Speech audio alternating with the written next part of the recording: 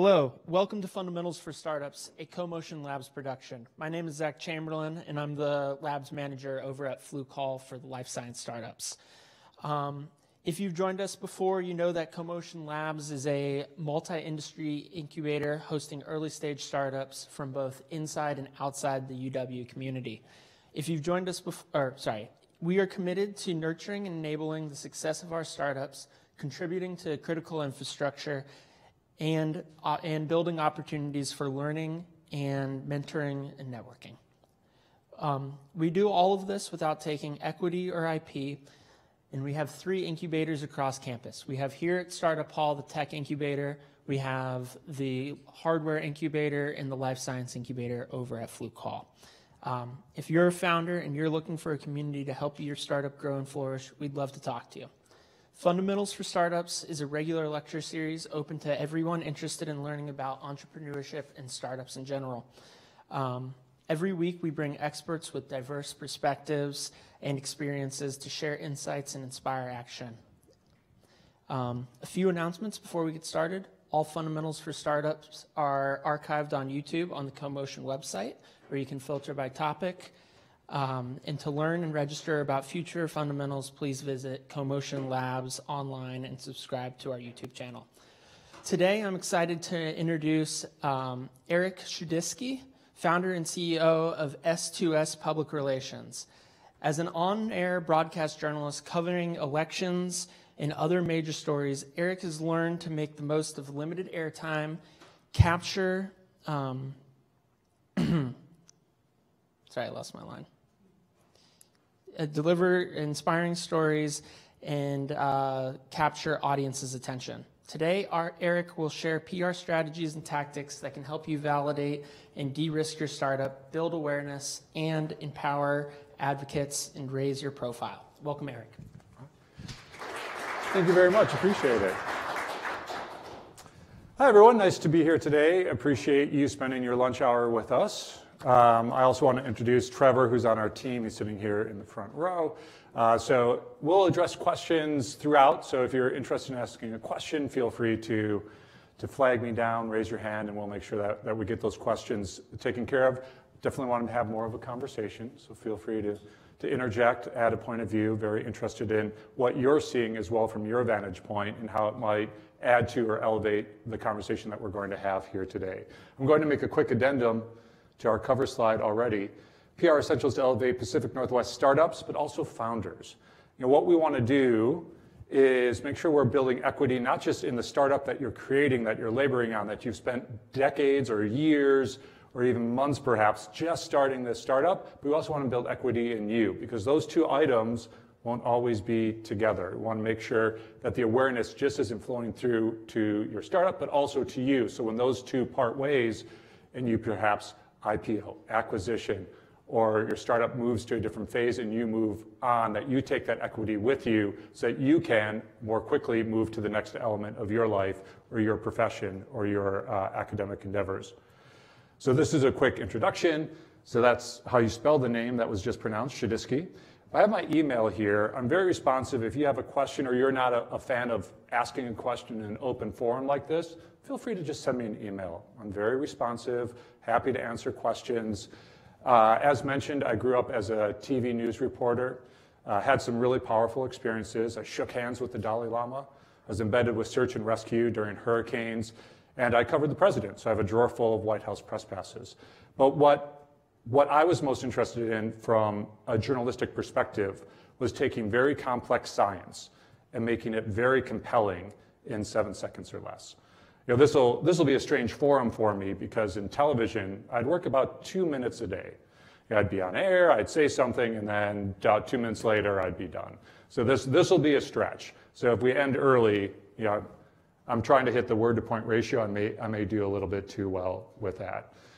So our focus for the firm, which is S2S PR, S2S stands for Seed to Series or Series A to Series B. We primarily work with venture-backed impact technologies that are trying to change the world, improve the human condition, improve the environment. We have a strong focus in life science, but also in climate technology. As a reporter, and there's some other former journalists in the room, If you're watching a newscast, listening to a podcast, reading a website, and you walk away, you're going to remember one story, maybe two, but most likely one. My job then as a reporter and now in PR is to make sure the story that we tell is a story that people remember. And there's ways that we can do that. And during the course of this conversation today, we're going to try and give you the tips and tools and techniques that you can build that foundation so people not only see and know your news, but they also trust it. Because we don't want to obsess about a press release. Press release is the most approachable known entity of public relations. But a press release alone, you're going to see, I think there's 4 fish bowls. I think there was a discount on clip art, but we have a lot of fish bowls in this conversation. This is one of them. So press releases alone won't do the job you want them to do. We want people not just to read your press release, but trust your press release. And to do that, we need more than just a press release. Let's welcome in our first rhetorical question of the day. So why not just a press release? Because, and I'm going to address journalists, but when you hear journalists, also think investor, also think partner, also think potential colleague. 60%, more than 60% of journalists, when they read a press release, will go to your social media channels. And they're going to check whether that story on the press release aligns with what they see on your LinkedIn as a CEO, on your company Twitter page, or X page, or X channel, or Mastodon, or Blue Sky. And they're looking for weaknesses. They're kind of probing that line. You know, what is inconsistent here? What is a flag that I cannot trust this source? So we want to make sure that we're building consistency across all those channels, that we're building this lattice work of media, influencer, investor touch points, so that when you tell your story, it's consistent across all those different verticals. So your job, for that, we know that reporters, when you write a story and you're in a newscast, people remember one story. If you remember one item out of this might make a very short presentation for you because you could probably walk out after this. But if you remember one point from this presentation, it's to own your narrative, it's to own your story. Because if you're not telling your story, someone else is, and they don't have your intentions at heart. They're not interested in your success. They're telling a story that might be counter to your efforts, even if they don't mention your name. Because news is dynamic and moving and always in flux. So we want to make sure your voice is out there, adding a voice to the vision that you have for your startup. I'm just going to pause real briefly, fast start. Any initial questions or thoughts from the audience? We already have Andy has a microphone. And I'm already there. Yeah. Okay. So you're talking about going through and looking at the differences between the messages across your different platforms. Is that something that you think you can use as a tool to kind of assess VCs when you're looking at them? Is that like a good metric to? Okay, so if you're flipping that coin and you're looking at someone else's materials and you're seeing, maybe the VC principal on their LinkedIn doesn't align with the firm, like that piece. Yeah, you can use this as a tool to vet VCs and also to do competitive research.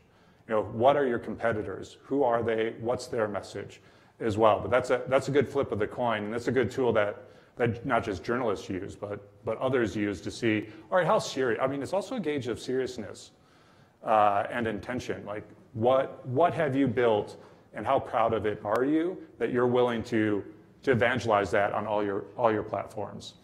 And there's also, a very keen metric that everyone in this room is aware of. 1 in 10 startups make it. The rest iterate or evolve as they try to make it. And journalists know that too. So the hardest push for a startup this phase is to gain media attention. Because there is that in the back of every reporter's mind, there is that thought like, well, is this the one that's going to make it? And they want to champion for you, and they want to evangelize for you, and they want to believe, but they need to see it as well. So good question, thank you very much. All right, so our goals beyond just a press release. Here's what we're trying to build for you, and we'll get to some tools to do this for you in just a few minutes. But this strategic awareness, and the T word again, trust. The Edelman, which is a small boutique PR firm, also has a presence here in Seattle, does a survey every year. That's their trust barometer, and we'll get into it. But the most trusted media source is search.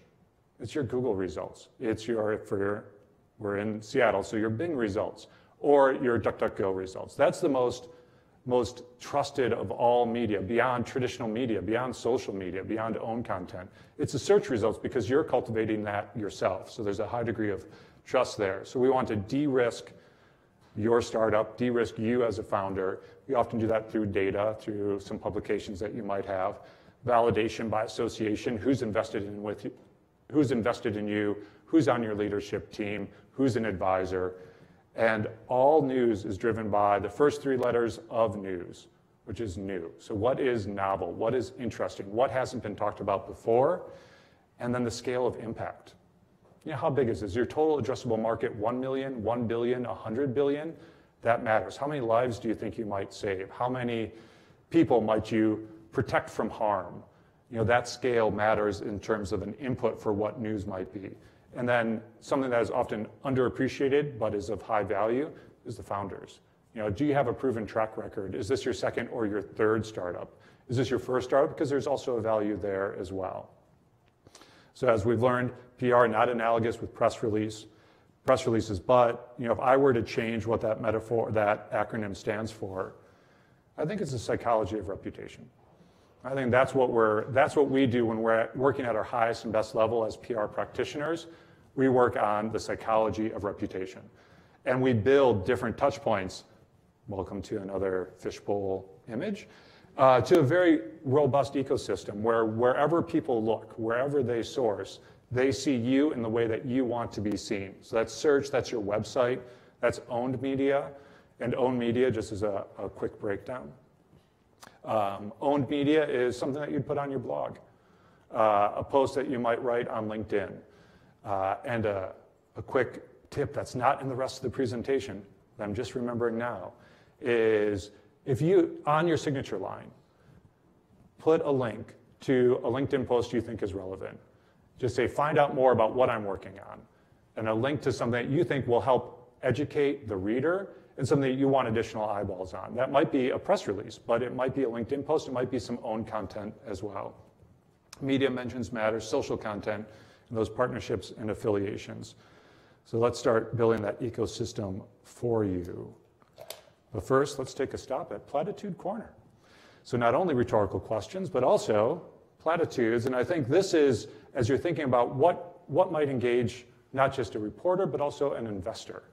Think about some high value items. I'll let you read this and kind of enjoy Platitude Corner for a second as I take a quick drink. Reporters don't want to be sold to. I have a friend who works at the New York Times, and we pitch him every once in a while.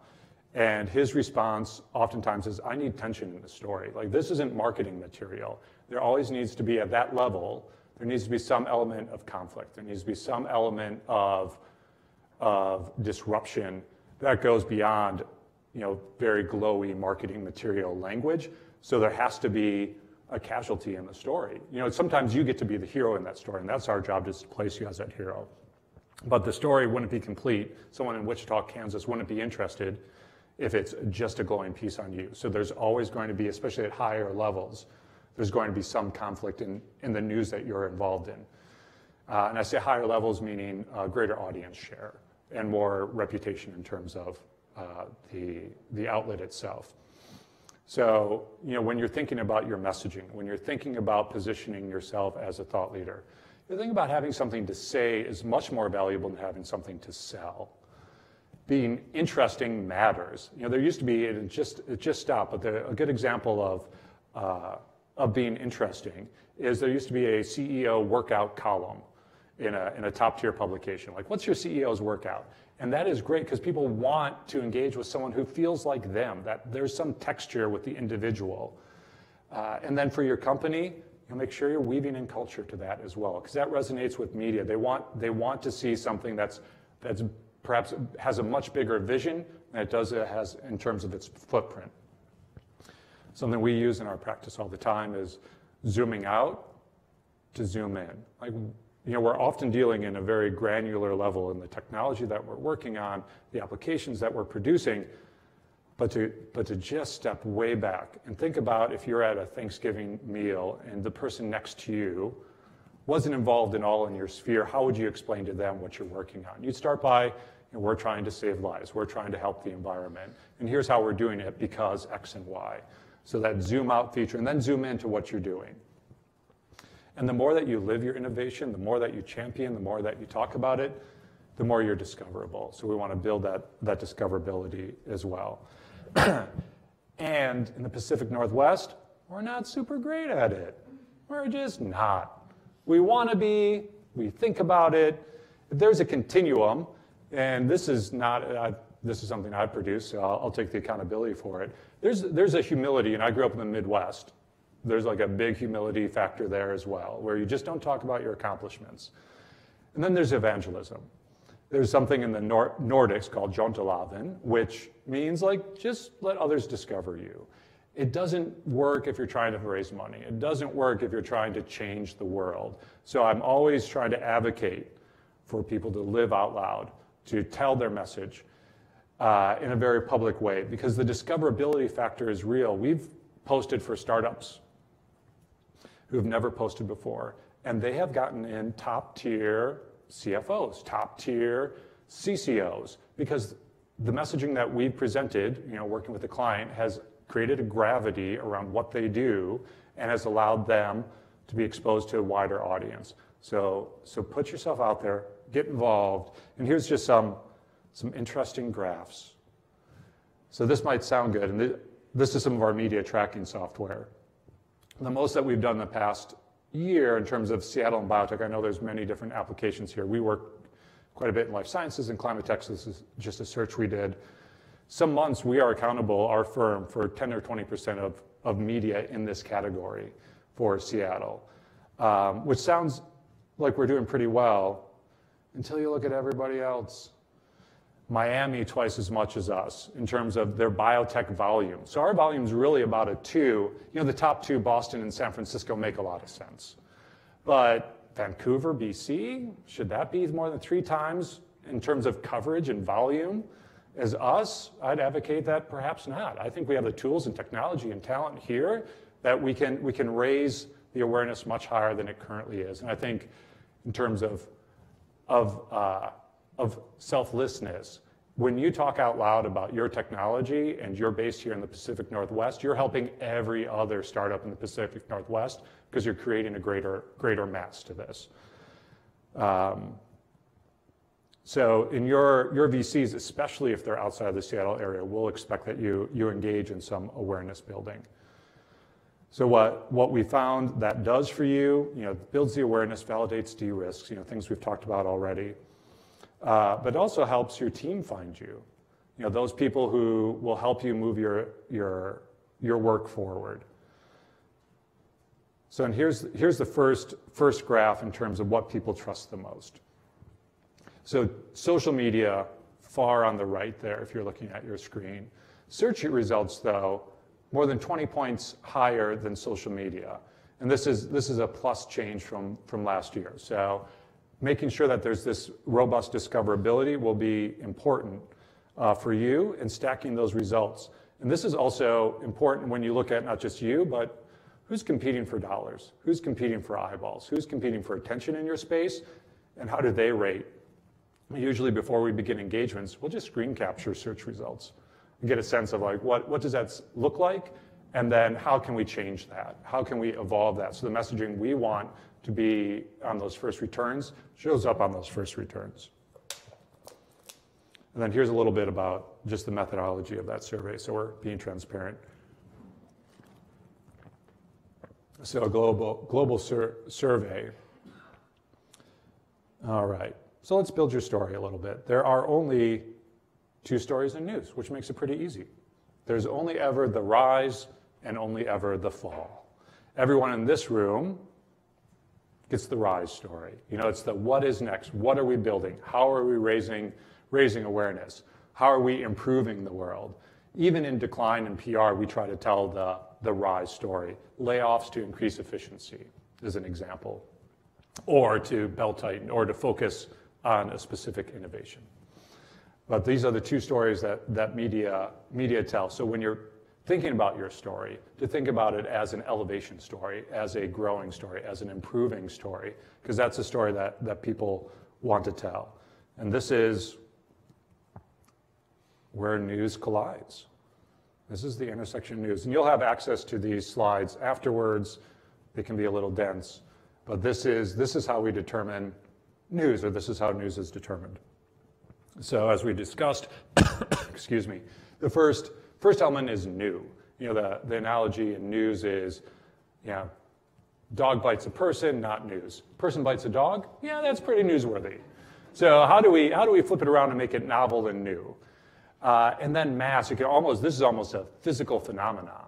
The more mass you have, the greater gravity you create, the more that you draw people towards you. And that's what we want to do, create gravity around your idea, your innovation, and your team.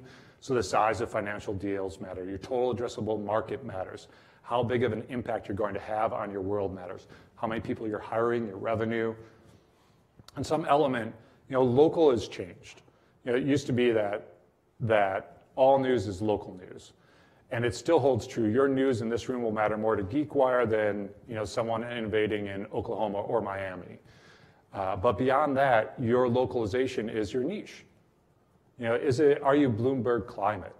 Are you Gen? Are you Genome Web? Is that your local? Is that your vertical? Because finding those niche publications really helps move the needle for people in their initial stages of growing.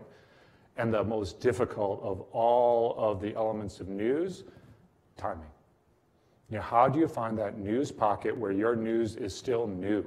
Because that frontier, what is new today is old tomorrow, is constantly moving. So thinking about what is the next story to be told? What haven't people talked about? Those are really good thought exercises as you think about how you can engage with media. Let's see, all right. So if I were to get started as a startup, here's the breakdown. Here's what we'd work on. So review your competition. And this isn't just on the technological front. This is on who else might be pitching the investors that you want to pitch. And how can you make sure that you're different, that you have a unique value. When we work with clients, we try to break those into unique value propositions. What are your 3 or 4 unique value propositions that separate you, and how do you defend that? Not are you just better, but why are you better? Not just you're faster, but how are you faster? Not just that you might have more impact, but really get granular on what is that differentiation, what's that unique value. And you'll find a lot of this in your pitch deck. A lot of what you're talking to investors about is what you should be circulating in a very public way as well. And then who's on your team? How can you make sure that you're leveraging the highest and best use of each person, even in an advisory capacity? So talk about your all-star team. And we want to make sure that you're creating the touch points that allow each of these to be discovered. This is the most dense slide we'll have today. So we'll just spend a little bit of time here. So stand up, refresh your website. So this is where people will go as a single point of truth, your website. So clear call to action, clear value proposition, write your why statement. And I'm going to hold on why statement for just a little bit. So a why statement is something that we encourage all founders to write, 300 words. If you can get it in less, please do it in less. So 300 words about why your innovation matters, how you're changing the world. It's a vision statement, but we've seen that create the mass that founders need to get to the next financing round, to build the team that they want to build, and put that on your website. Make sure people discover it. It's also really good social collateral. So you're starting when you have your website, when you build your website, you're creating content. You're creating content that you can not just use on the website, but you can apply across social media. You can have a feedback loop to your investor deck as well. Is this great copy that would move an investor? And then, as Trevor from our team says, your website is your boot camp. It should be hard. It should take time. And it should be concise. less is more. You always want to look at a website and say, how can I write this in 30% fewer words? Because you want it to be quick. People will spend less than a second on a website before deciding whether to stay on a website. So how in your headline can you write 5 to 7 words that keeps them on your website? Because you can lose them very fast. So check out your bounce rate. I encourage you to wire in Google Analytics so you can see how are people bouncing, where are they navigating on your website. And I'd encourage you, as a next step, after you've been through this arduous boot camp around your website and dividing it into about us, our team, and then having your impact on your homepage. It can be a one-page website. Then you want to write a draft press release about your next milestone. We'll get into the anatomy of a press release in a little bit, but drafting a press release about your next milestone forces you to think about how you'd convey that to a very broad audiences. And we have a question, is that right? Okay. We have a question from online, and it says, I'm a solo founder working on a B2C app. I'm in the MVP stage. At what stage should I go bigger on PR? I am a tech person, so PR skills are not my strength. Should I hire a PR company? Okay, great question. The when is a really important question. So for B2C is a little bit different than B2B or fundraising. So B2C, I typically advise about, you want to start PR and have it activated and moving when you're starting to collect credit card numbers, when you're starting to sell. You want to have a ramp up to that. So you want to engage a firm or the resources, and we actually go into how you can engage with resources at the end of this. But you want to engage 30 to 60 days before the moment that you want to turn it on. So you can refine the messaging, because we know, especially in the consumer space, things move very fast in the decision making for a consumer on a very stereotypical level happens very fast. So all your touch points have to be very crisp. You also then need to think about, how do we stand up a cadence of messaging to start driving the funnel, driving inbound interest through the top of your funnel. So very broadly, knowing what I know, I'd say engage with a communications professional. It could be a solopreneur, but engage with someone about 30 to 60 days before you want to start accepting credit cards, or start accepting payments, or start selling whatever you're selling in terms of the B2C space in that space. Good. Great, good question. If there's any other questions in the room or online, feel free to shout them out like that. We will get to some of this as well, but happy to take them in flow. So writing the draft press release, and this is good for the B2C as well, because you're talking about a launch. You're talking about something that is new. You're talking about entering a market, disrupting a market. Those are all really powerful. The biggest news moments for startups are your funding cycles and your launch cycles. So think about, especially if you're doing your initial funding, that's going to be by far your biggest media hit. And then your next round. And then we're going to start working into positioning thought leaders for awards and speaking engagements. But between major announcements, that kind of trough of news, we'll work on those thought leadership elements, partnerships as well. But those big moments are your funding moments, typically for a startup, or your launch moments for a B2C, especially if you can work on an exclusive, and happy to dig in how to do that a little bit as well. So you're writing your draft press release. The anatomy of the press release will come in a little bit, but you're developing that message, you're refining that message, and then you're going to apply that message to your social media channels. And you can take a website and you can carve it up a dozen different ways to take little bits and start putting them on social media. The best way to start is by introducing your team. If you haven't started and you're thinking about, all right, what is my first course of action? Refresh your website, talk about your team, and then feature them once a week on social to start building audience and talk about what makes them unique and what makes them a rock star in what they do. Typically, and this is a question we'll receive, what social channels should I be on? For most people in this room, it's going to be LinkedIn. Will be the one that you should be on, not just you as a founder, but you as a startup as well. Or a company or an organization. Should have both. It used to be Twitter was always the second. Now it's becoming more optional as that self-destructs in its own special way. But there's also Blue Sky Mastodon. So there's other places to go, and there's some reporters who are no longer on X. There are some reporters who are only on X, but it's a great place to engage with investors as well. So think about your different audiences. So you don't just have journalists, but you have investors, you have potential colleagues, you have potential partners. So partners, colleagues, those people will be on LinkedIn more so than investors hunting. Investors hunting will be on X or Mastodon or Blue Sky typically. And I'd encourage you, and we'll get into some of this in a little bit. A lot of people in this room are the most trusted people in the world. So you have a trust factor if you're a scientist or you run a business like no one else. So to think about leveraging that trust and building that trust to engage with key influencers, and even if you target a reporter at, say, Bloomberg Climate or at Gen, DMing them as a founder matters, and they read those, and you have much more credibility than a PR practitioner. To be honest, because you have an earnest desire to see yourself succeed, and especially if you have a scientist by training, you're going to come in with a high degree of credibility to that conversation, and they will trust you more than they trust other sources. So let's obsess about a press release for a little bit, now that we've gotten all that taken care of. So there's a story arc, and a press release has 3 elements: action, reaction, and context. What's happening is your headline, the reaction is your quote as the founder, and the context is that zoom out piece, that total addressable market.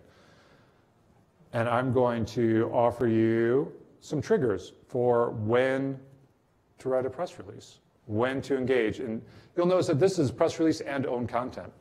Some items might be great for the media, but might be better for social media, might be better for owned content. A blog post around a new partnership that you also use on social and direct people back to your site, completely valuable. Might not raise the element of a press release or the value that you might want to drive from a press release. So each of these could have their own treatment in terms of how you engage with that announcement or trigger. So these are the typical ones that we see: patents, growth, new hires, partnerships, funding, seeking funding. We want to position you ahead of a round by talking about your innovation, talking about a patent. So we'll use some of these other triggers to help position you in the ecosystem to build awareness around your innovation for funding. Who doesn't love a list of power words? And here they are. These are what we like to see in press releases, and you'll see typically about 2 of these in any headline for a press release. And I have 2 favorite in here, because what we're doing is signaling. We're signaling primarily to investors in your space. So my favorite, if I had to choose, would be proprietary and non-dilutive, because I want to build a moat around your innovation. And if there's a patent, if you have proprietary technology, you are starting to build this moat. And if you are receiving non-dilutive funding, an SBIR grant, that is a signal to investors that you're also probably looking at dilutive funding. So we want to mention that there is a communication between your press release and investors that is more subtext than text. So we want to use these words. And this last bullet point has become critical. How are you using AI? How are you using ML? We had a reporter in a conversation who just asked. Didn't even wait for it to come up in conversation. Just asked, like, so how are you using AI? It has become so present in everything that we produce, and the media interest is so peaked that we want to make sure that we address how you're using the latest technology to drive your innovation forward. So addressing AI or ML, if you're using it in your technology, is important, and to leverage it, it's becoming more of a need to have versus a nice to have in certain technology landscapes. All right, this is a little bit of an autopsy.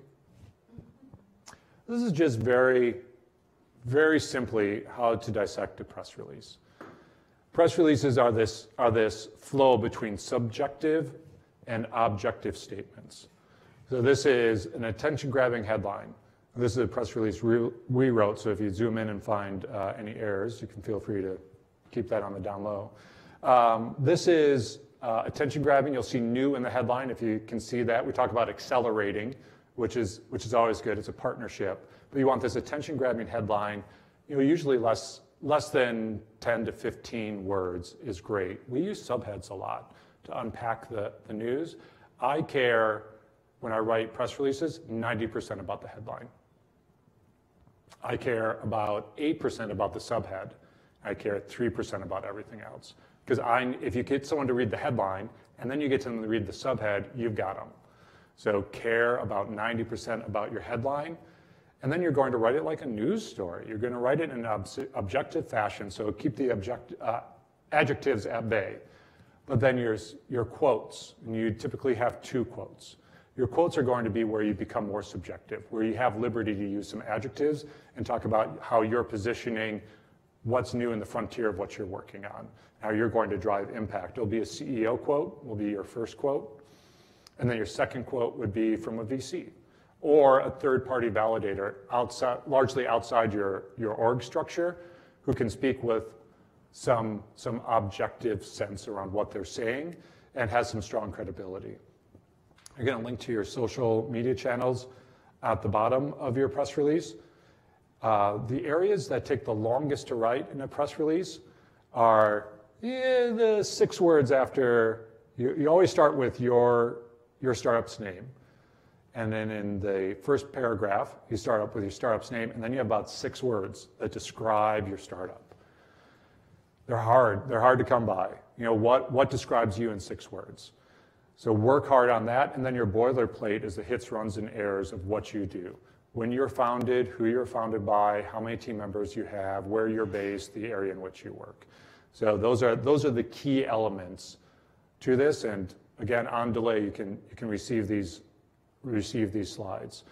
So this is, if you're going to attempt, this is a good way to break it out. And you want your press release to be about 600 words or less, because you really want a very tight message. We're in an attention economy right now, so the less that you absorb people's time, the stronger your point will be. So you have another example of a headline that we worked on. We talked about funding and new in this headline. Those are attention grabbers. We don't mention the quantity or the volume of funding or the amount of the funding, because we want to put that a little bit later to drive people down. The funding amount was not exorbitant. But we want to make sure that people understood that there was funding and we're entering into this new space. And your third-party validator quote reaction, the total addressable market. Something else that's important to put in a press release is don't just hard stop. Let people know what's coming. Let them know what you can expect coming up, and an example of how to do that. Anticipating Q3 growth. We're exploring additional. We can say the name of the company is exploring additional partnerships in this vertical. So to think about just putting that intention out there about exploring partnerships as one of the last lines in your press release will help move that forward. And there's a few tools and tips that I used to use as a reporter. One of them is when you come back to the newsroom, and you can use this when you come back or you get on Zoom for some time after you haven't talked to your team. And you're talking about your innovation. What's the first thing you talk about? What is the first thing you bring to the table? Because that's what's exciting you the most. There was a public hearing about new bus routes. And the public hearing took place at noon. And it was about 18 blocks from the nearest bus route. And no one went. And come back to the newsroom and you say, no one could get to this meeting. And it was about buses, and that is your story. It's no longer about where will the new bus routes be. It's about the meetings in the wrong place at the wrong time, trying to serve the right people. So to think about what you're telling, what you're most interested in when you're conveying a story to someone on your team, that's going to be one of the headlines that you might have. And then when you read your press release or someone else reads it, what's the first question they have? Well, how much funding did you get? How long will this partnership last? And then weave that back into the press release. So always fact check your press releases with someone else who's not involved in your ecosystem, and they'll give you some really interesting feedback. Here's a free tool that you can use to find your audience. This is SparkToro. This is a Seattle-based startup as well, and they have a free version. It's changed a little bit just in the past week, but say we're interested in finding investors, partners, journalists covering cancer research. You enter hashtag cancer research, and it'll show you of people who use those hashtags, what websites they visit, what social accounts do they visit, which will give you as a founder a way to find journalists writing in that space, to track those handles or find the content that is interesting on those channels, and then you can engage with reporters who are tracking that. You can begin forming foundational relationships. So SparkToro, worth it in terms of just exploring to do some audience discovery. And you can play around. There's a paid version as well. You may not have to go there. Here's a before and after for a headline, just to kind of show you how you can workshop a headline. Let's see if it's there. This is a real startup from UW, and we worked with them just on a headline. Did a presentation, Elizabeth Scallion's MBA class a few months ago, and this came in an email, and it's not bad. It's not bad, but it's missing a few elements. So hadn't sent it yet, but we ended up sending this instead. So we're using new, which is an important trigger because people want to cover new things. And we're talking about the addressable market, which is huge, and it's novel, right? This is packaging waste, so it has like a novel element to it. So this has three key elements in it as well.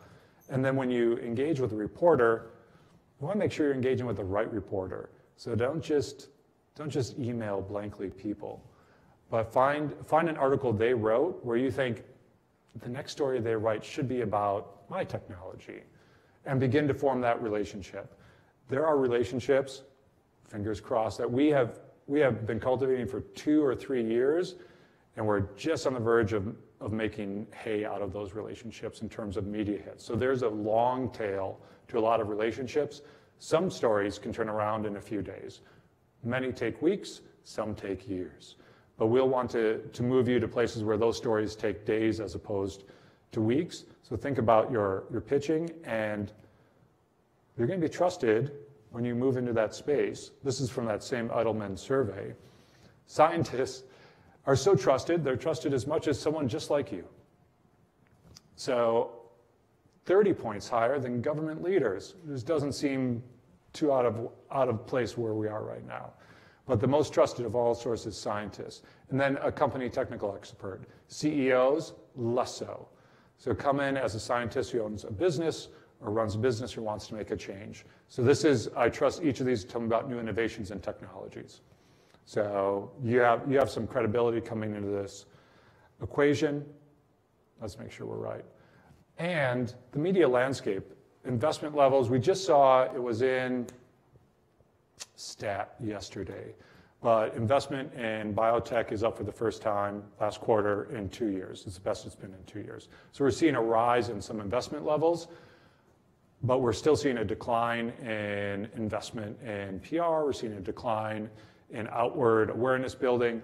So we're seeing less funding as well. So we can get funding placed in high profile. This is one we placed that were inaccessible 2 or 3 years ago. So you're in a really good place, even with a smaller SBIR grant, to make some really big news and to cast a wide net in terms of your awareness. Where we're going to need more work collectively is around AI and gene-based medicines. There's a huge distrust around AI right now. And how we solve for that is greater transparency, more communication, because we're really, there's a stronger resistance building to AI and enthusiasm for gene-based medicine than almost any other element out there. Green energy is doing pretty well. So if you're in AI, if that's one of your core tenements, write more about it. Write more about how you're using it in an ethical, transparent manner. And that will help serve you to get ahead of any trust issues that may be inherent in the reader, not in your technology, but in the reader who's reading that piece. So we often see this when we frame this as use that obstacle as your opportunity. There's an opportunity to talk more about AI, to talk more about gene-based medicine. So we're at that crossroads right now. So this is, I'll wrap up in about 2 or 3 minutes and leave some time for questions, so we're kind of rounding the corner on the presentation. This works well, not just for pitching journalists, but also for talking to investors, potential colleagues. So brevity and relevance will be critical when you engage with them. So researching not just journalists, but investors in your space, and making sure that they have recent coverage or interest in your vertical, and then be very specific. Reporters will read, the numbers are always very frightening. We'll read, anywhere from 20 to 50 pitches a day, depending on the level that they're at. Most of them they'll spend less than a second on. They won't even open. We're stealthy. We know when reporters open our emails, and we sometimes know how long they read them. So we can engage with them and cycle that up. But most of the time, reporters will read so many pitches that you really have to grab them. And if you are writing from a .uw email or an email that talks about your innovation, so think about your URL, that can also be a way to up the odds of which your email might get opened and engaged. And don't be upset if they don't email back.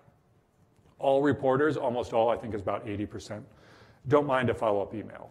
So if they don't email, wait a few days, find another touch point, find another piece of collateral, and email them again.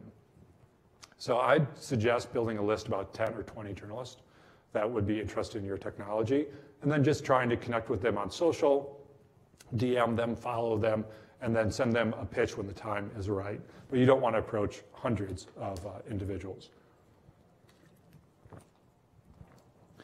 So as you engage with reporters, and as a former reporter, it's difficult to be a reporter now. There are people, we mentioned this in kind of the pre-run up to our conversation today, but there are reporters who have won Pulitzer Prizes who are unemployed. There are reporters who have decades of experience, who are exceptional at what they do, who are now freelancing and don't want to be. Excuse me. LA Times laid off 115 people recently. Major publications have been through rounds of layoffs. It's endemic to the journalist trade, but it's always hard. So they're working very fast. Reporters, when I was a reporter, I'd have 2 or 3 beats. I'd cover crime typically, I'd cover technology, and I'd cover politics, kind of my 3 main beats. Reporters today will have about 8 beats. They'll cover all those things, but they'll also cover gene-based medicine and AI. You get very rarely, and we just saw this with VentureBeat just earlier this month, but a reporter came back after a 6-year hiatus, and that reporter is only covering AI. So when you can get a niche reporter, it's very good to connect with them. But most reporters, not only will they have 8 beats, but they'll also have multiple platforms. They'll write for a publication, they'll also do a podcast. So they're kind of across different dimensions of the media landscape. So to be very quick with them, and in your emails, it's very fair to use hyperlinks. So to hyperlink to your study, or hyperlink to your website, hyperlink to a LinkedIn post that got a ton of traction and people are engaging with. That's interesting to a reporter. And your social profile will be as well. I think these are our last fish tanks. So we can say goodbye to that in just a little bit. So bigger media coverage isn't better, and this is back to the niche media. To find that media coverage that you believe your investors are engaging with, that you believe your influencers are engaging with, and it probably isn't the New York Times. And I'm always reticent when clients come in and say, this is where I want to get placed, especially if they don't have much of a footprint. Because everything we discussed previously, 90% of startups fail. Their LinkedIn might not coordinate with their webpage. There's a lot of variables involved. And sometimes the coverage isn't glowing, and you could crash your website because there's so much attention coming to you. So there's a lot of variables when you try to go big too soon. We want to build that level of credibility. As a reporter, depending on where you are in the hierarchy of the media ecosystem, you'll look downward, not in a disparaging way, but in lower audience share publications to find news. So reporters at the New York Times or the Wall Street Journal might look at Stat. They might look at TechCrunch to find stories that could be interesting to them that they want to elevate to their platform. So to think about, you could really see a really good idea and then make reporters at larger publications aware of that. All right, and thinking about news, there's a news pocket conversation because news is only relevant for so long. It's like buying that avocado. You're like, I've only got like 4 hours to eat this before it goes bad. And, news is like that avocado. You only have you have this amount of time. So sometimes we move very, very fast because we know the story arc isn't moving in a favorable direction for us. So we're always trying to get ahead of the news cycle. So finding and understanding that story arc, like GPU credits is a great example of that story arc where there was such a constriction on GPU credits for work in AI, and then we started seeing more and more conversations around that, and then the story moved to increased production of chips. So you have to kind of get ahead of that story arc in your conversation outreach. And then just so we have some transparency, and should you want to work with a practitioner, and I started as a solopreneur. I have a small PR firm now. So there's ways in which you can engage that are very cost effective. You can work with a solopreneur, and you can find those and have resources to find those through your organizations. Flexible, they might not have the expertise you need. They might not have the resources, but they can be flexible and they can get you started. And I think the key is just get started. There's how many people, just by show of blinking, or you can raise your hand too, are familiar with newswires? Okay, so newswires are where you'd put a media release if you want to drive SEO. So it's essentially paid media, because that press release will go out as you write it to hundreds of publications and create really good SEO for your website. It also gets you on the record as you want to be on the record. So you control the message completely. And it's often a first step for many startups, is to talk about a new funding round, a new partnership, and get an initial press release out on a newswire. And the price range there, and of the reputable newswires, these are the three that we typically use, in ranked order from left to right, being the most expensive and the most credible, to the right being more accessible and potentially less valuable in terms of number of publications you'll get in. But you saw when we talked about number of media hits, and you saw that graph with 3,000 in Seattle in 1 month, 100 of those could come from a newswire. So you get a lot of saturation in different news sites, and it helps build the credibility score for your website as well. And then if you want to think about retainers, this is like where someone's on your team and you have a team. The range for smaller boutique firms can be 2,500 up to 10 or 20,000. Big box PR firms like Edelman, 15 to 20,000 and up. You have a global reach though, you have a dedicated team, you can play that. We on our side, S2S, partners with BioScribe. It's a Bay Area based life sciences PR firm, which gives us a deep bench into a lot of different niche subject matter areas, and also hourly and on demand. So you don't have to sign a retainer, you can work hourly. So a lot of flexibility in that space. And there's practitioners out there that are in your subject matter area broadly that you can find and will help you kind of get that ball rolling. But I want to encourage you, and hopefully I've given you some of the tools to self-start and to have an informed view of the PR landscape, and to kind of keep that moving. We do have a newsletter that is just tips. So if you wanted to subscribe, you can go to our LinkedIn page and subscribe to our newsletter, and then that actually comes out next week. We do have tips, and you can look at back issues as well, about how you can exercise awareness building to drive your business goals. And we have some time for questions. And my email's up there, so should you not want to ask in public, feel free to send me an email, and I'll be around as well as Trevor afterwards, should you have any questions that you'd prefer just to handle one-on-one. Hi. Hi there. I was curious about your regional biotech article statistics. I'm wondering, is it not just maybe like Pacific Northwest humbleness, but is it also maybe the health of the media ecosystem here? Any thoughts on that? Let's see. I think that's a valid point. I think it's,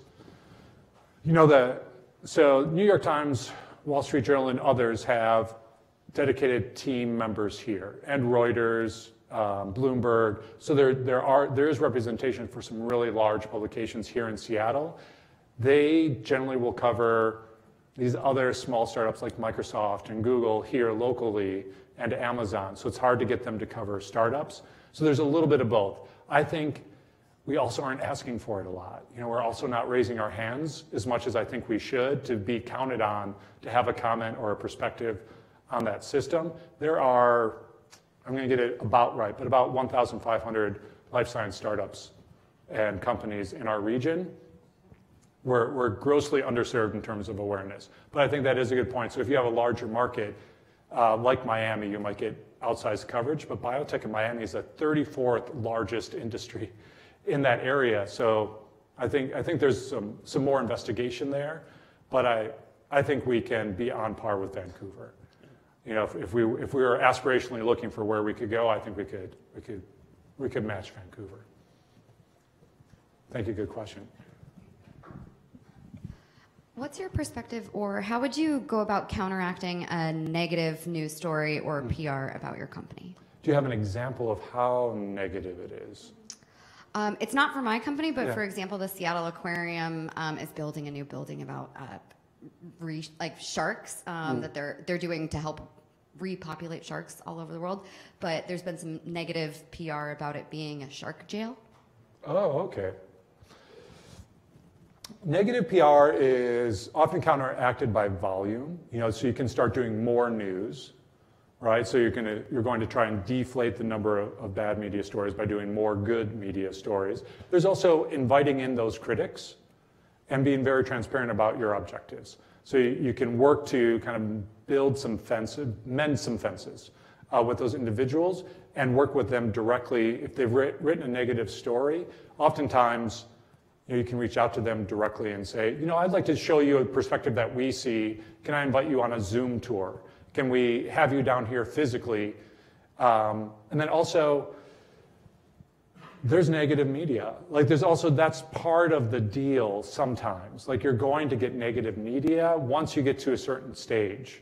The fun part oftentimes when working with startups is we don't get a lot of negative media.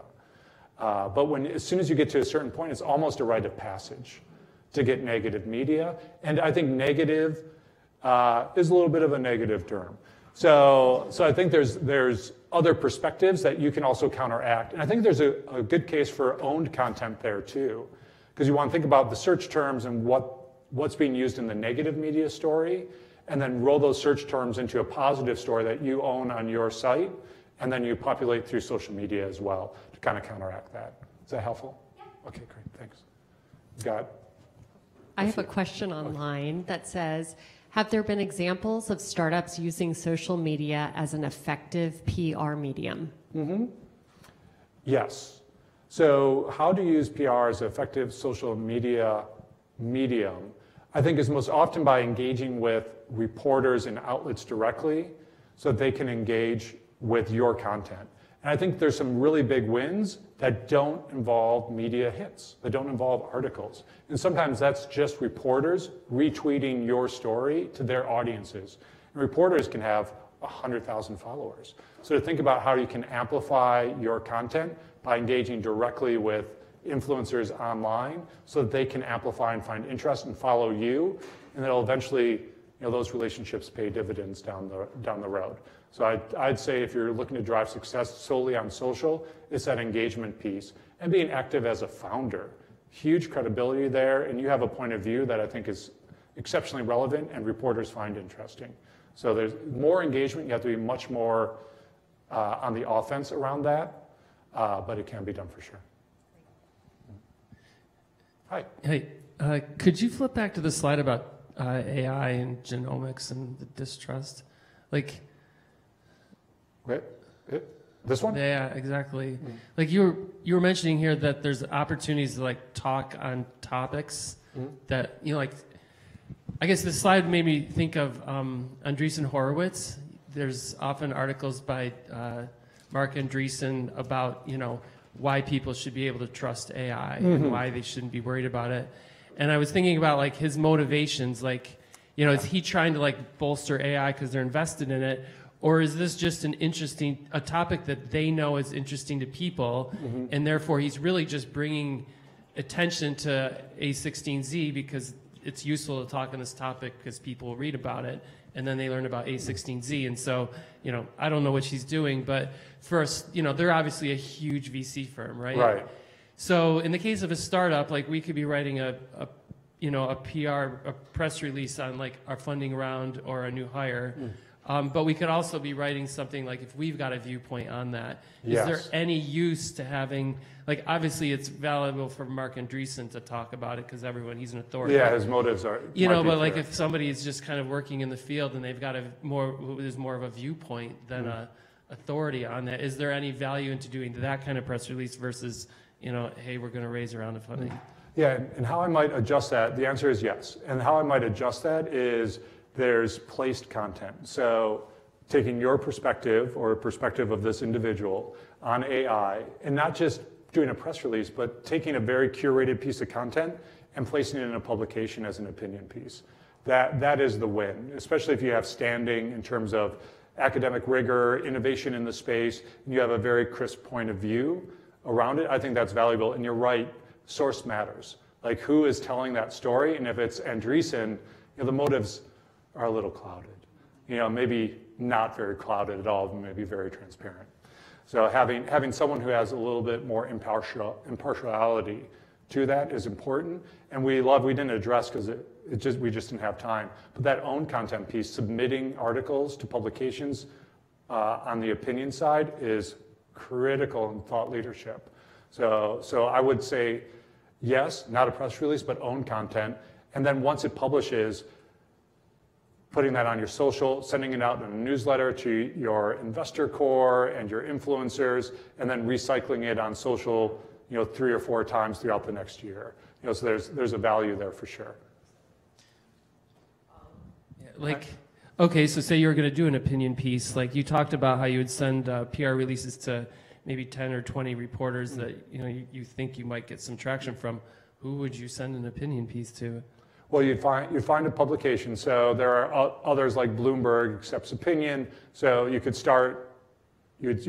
probably start with SparkToro, find who's writing on it, and then find the publications that publish. Some do not accept submitted content. Find the ones that do submitted content or accept submitted content, and then they all have criteria: 400 words or less, 200 words. Meet the criteria, and then source it in. So there's a little bit more to that process, but that hopefully gives you enough to be somewhat dangerous there. Great. Well, that's unfortunately our last question. Thank you everybody for joining us today and for everyone at CoMotion Labs. And again, a big thank you to Eric for joining us. Thank you.